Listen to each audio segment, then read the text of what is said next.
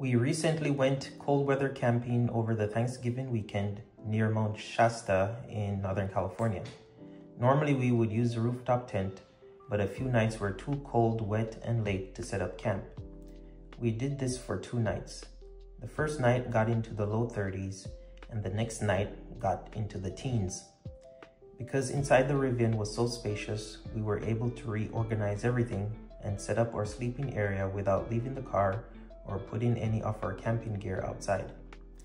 The first night, we naturally thought that we should set the temperature to the lowest warm setting at about 69 degrees to sleep comfortably.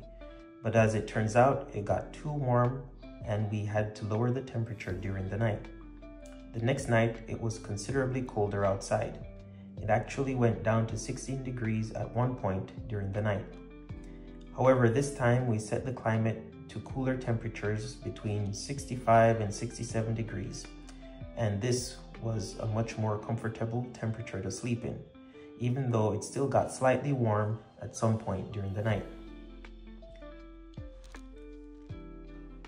The first night, when the temperature fell to the low 30s, we lost about 10% of battery range. The next night, we lost almost 15% of battery because it was so much colder. Both nights, the system ran continuously for 9 hours. Here are a few of the things we learned. First, it was best to keep the temperature cooler and use sleeping bags and blankets to save more on range. The next thing is that the Rivian kept the fan blowing at a low speed in order to prevent the windows from fogging up and to keep the temperature consistent with all the windows closed. Another cool thing was the small center screen. You could use it to adjust the temperature, the radio, outlets, etc. throughout the night if you needed to. You can also sleep with the ambient lighting on if you like the mood lighting.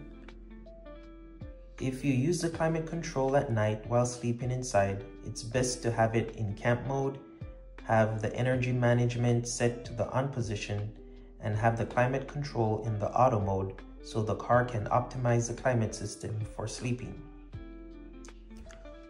Overall, sleeping in the car with the climate system running all night is a very effective and comfortable way to sleep at night. However, it is at the cost of significant range loss. During the nights when we did not use the climate control, we lost anywhere from 1 to 3% of range depending on how cold the night was. Next time, what I would do different is to run the climate control a little cooler and bundle up a little more. Or maybe simply leave the climate control off and wear a lot more warm clothes and bigger blankets. But if you budget enough range for sleeping in the car, then it's a very effective and comfortable way to do so. And for the summertime, we shall have a video out that will see what the range loss would be when it's a lot warmer. And remember, if you want to see more video content like these and other tests, please subscribe to our channel. Thanks for watching.